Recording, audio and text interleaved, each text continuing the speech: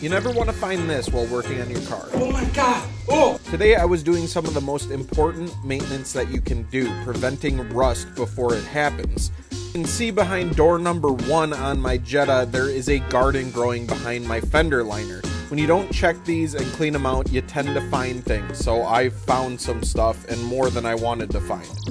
Dude, is that a mouse? Yep, Stuart Little was behind there, so make sure to always clean behind your fender liners. You never know what you might find. I just dropped a full video on this if you want to check it out. I'm making a good daily driver.